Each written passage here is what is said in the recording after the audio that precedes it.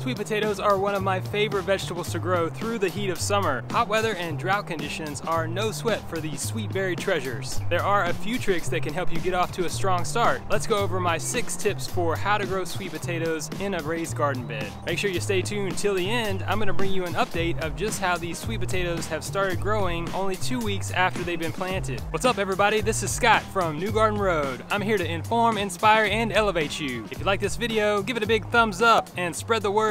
While you're at it, subscribe and get notified for more gardening action. Here's tip number 1. Sprout your very own sweet potato slips. When we plant sweet potatoes, we're actually planting what's called slips. These are sprouts from mature sweet potatoes that have gone on to form leaves and roots. You can sprout your own sweet potato slips in about 8 to 12 weeks. Should you decide to do so, make sure you allocate about that much time ahead of your target planting date. Otherwise, check out your favorite local gardening center or one of the many online gardening retailers. Here's tip number 2. Soak your slips in seaweed. Seaweed stimulates root development and helps those slips get established. Today I'm making a solution using the MaxiCrop soluble seaweed powder. You'll need to use 1 teaspoon of the powder per gallon of water. This stuff does require a little bit of work to mix together. I like to use a mason jar with a little bit of water in it to help me dissolve the seaweed powder. Then I'll add it to my watering can and fill it up to the right proportions. The soluble seaweed powder is really economical. I think it's a better buy. You're not paying for the shipping and the weight of the water that's being transported and the concentrates. So if you're eco-conscious or economically minded, check out the soluble seaweed powder from MaxiCrop.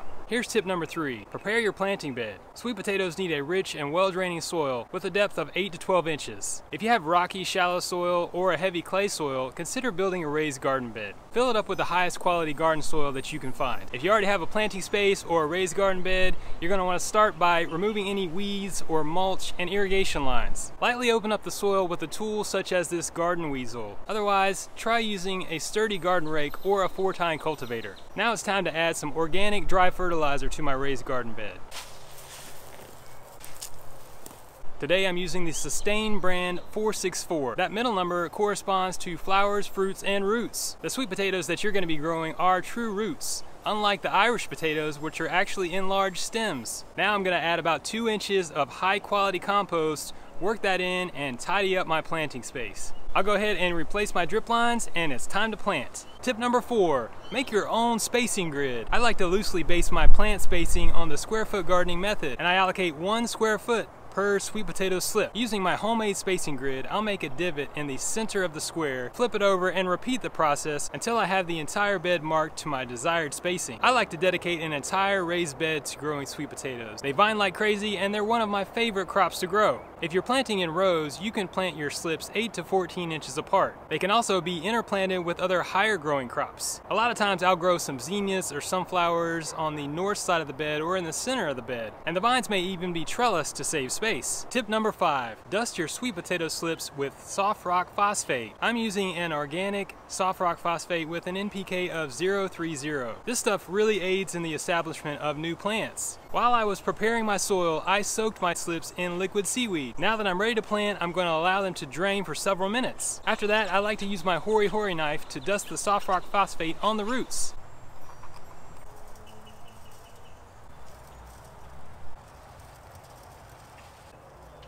Now it's time to get them in the ground. You want to plant them at a depth of 3 to 5 inches. If your sweet potato slips aren't that long, you want to just make sure you've got 3 to 4 leaves above the soil level.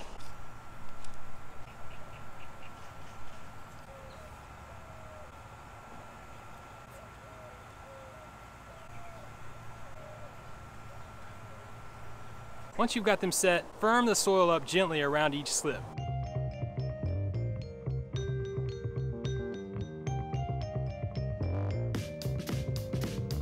Here's tip number 6. Drench newly planted slips with liquid seaweed. After soaking those slips in seaweed and then dusting them with soft rock phosphate before planting, a drench of liquid seaweed is the final touch to promote root development and healthy plants. Make sure you water your newly planted slips immediately after you plant them. Give them a deep soaking of water and go ahead and add 2 to 3 inches of mulch. Now I'll apply about 3 gallons of liquid seaweed using my watering can. After that, you want to water your slips again to push that seaweed into the soil further. Alright y'all, here are 2 bonus tips for how to grow sweet potatoes. Installing a soaker hose or drip irrigation is absolutely essential. Even though this vegetable is drought tolerant, yields will be significantly larger with deeper, slow soakings. I typically run my drip irrigation for about 2 hours twice a week or more during the hottest and driest months of the growing season. Bonus tip number 2, feed those veggies so they'll feed you. Be sure to side dress those sweet potatoes every 4 to 6 weeks with a high phosphorus fertilizer. I also apply a liquid foliar fertilizer every week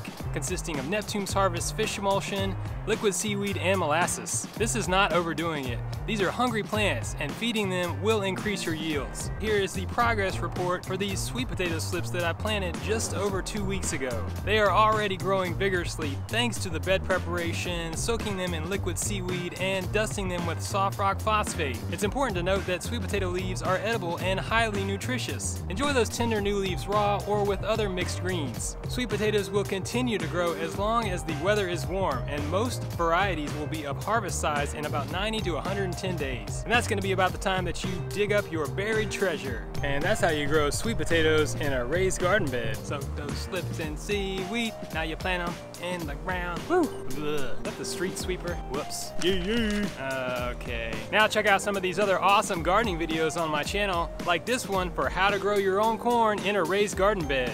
You can grow your own food. Keep it organic.